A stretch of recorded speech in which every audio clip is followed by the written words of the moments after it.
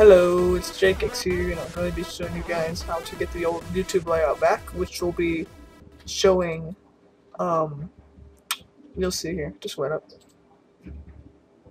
Alright, you can see here, it has the old player, it has the subscribe button and this on the side, and it has a scroll bar for the suggestions.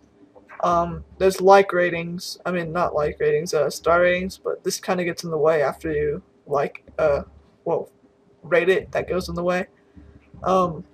69 views. There's a download button, allows you to download the video, MP4, WebM, FLV, and all, you know.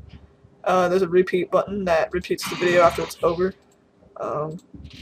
Also, it shows this too, as well. Really cool. And, what else here?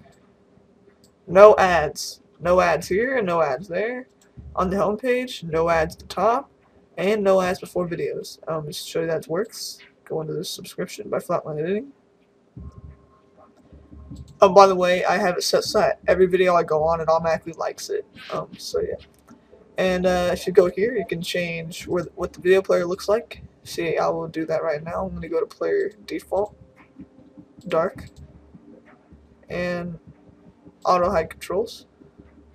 Save. And then look, there you go, right back.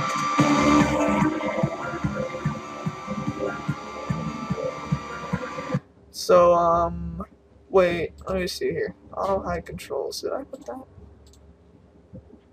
Okay, yeah, 3 of them. Yeah. And if I save it to show, I don't know what that does, actually. Oh, it shows an ad.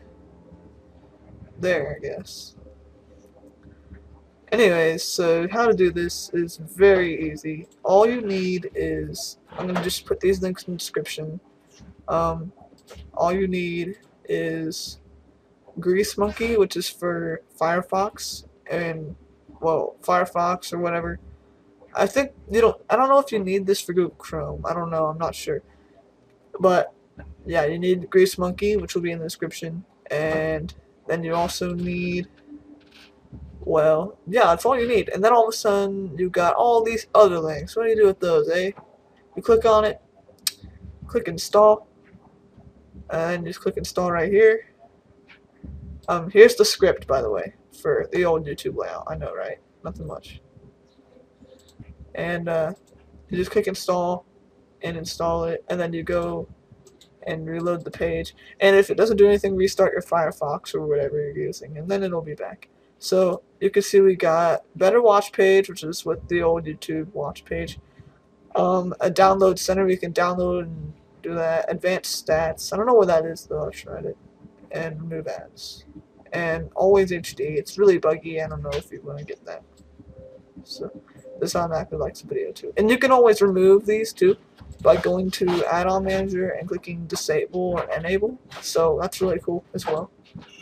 And yeah, so really cool, really awesome. Thanks for watching.